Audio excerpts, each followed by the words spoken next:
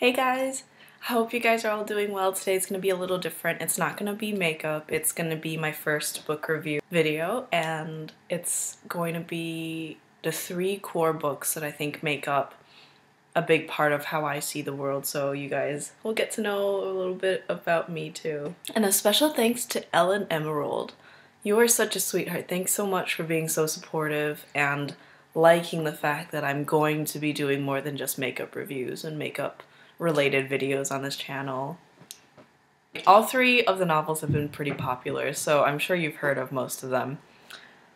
And the first one, the satirical novel, is Fight Club by Chuck Palahniuk. Wonderful novel. As a brief overview of the plot, it's about a nameless narrator who suffers from insomnia, who at first goes to group therapy sessions for people who are suffering from cancer or brain parasites, a whole range of things, to experience what real suffering was, because his doctor said that insomnia wasn't real suffering. And then he meets Tyler Durden, and the book takes off from there.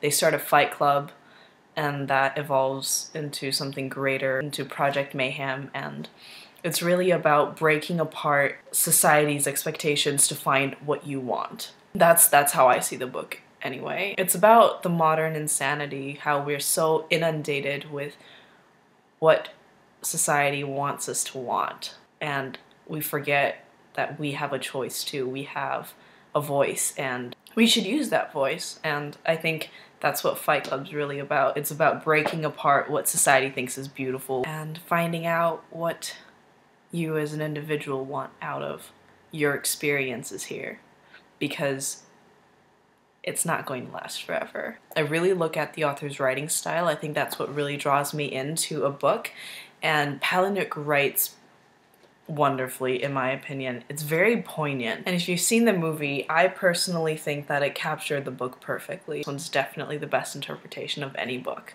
Palahniuk is great with one-liners. The plot's great. I adore the plot, but his one-liners, I think, what really gets me, and if you read the book, then you definitely know what I mean.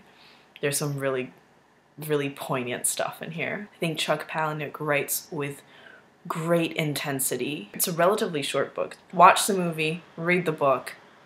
Everything about this is wonderful to me. And the second book is a semi-autobiography, and it's Tuesdays with Morrie by Mitch. It's one of those books that, you know, you're supposed to read when you're in 9th grade, and I moved around a lot. I didn't get to read it in school, but I bought the book anyway and I read it. It changed me when I read it.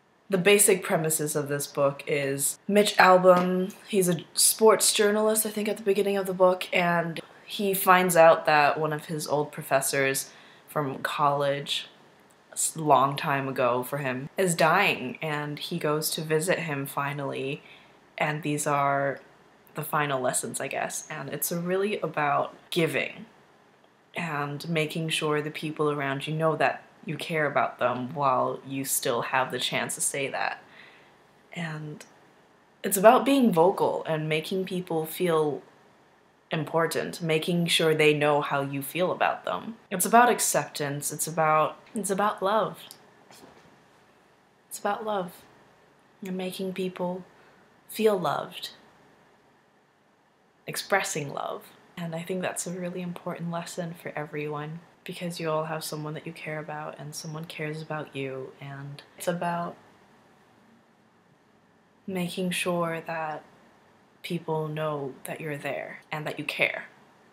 His writing style is very straightforward. This one's really about the message. And I remember reading it and writing a note to my dad and writing a note to my mom, telling them how much I appreciated them, and that's when I really started to express myself more. It's a book that'll find a place in you and it'll stay with you.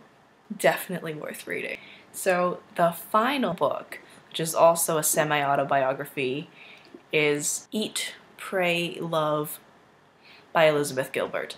And it's about one woman's journey after a broken marriage. She goes on a year-long trip, first to Italy, then to India, then to Indonesia, and she learns something different in each one. I've learned so much from this book. It's one of those books that I pull out when I feel lost, because there's a lot of wisdom in here, And it's from her experience, so you don't feel like she's talking down on you. You feel like she's sharing this with you. You're learning along with her. Again, this one's not about the writing style. It's not so much about that. It's about the message, and I felt a connection to her when I read this book.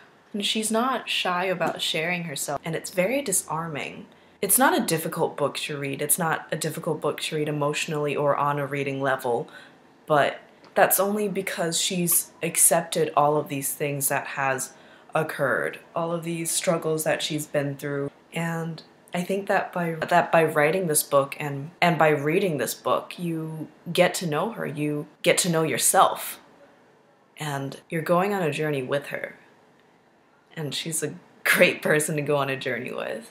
She helps me find my way. It's a very spiritual book as opposed to a religious book, which, you know, some people might have troubles with when they're reading it, but I didn't have much trouble with that. I really enjoyed it.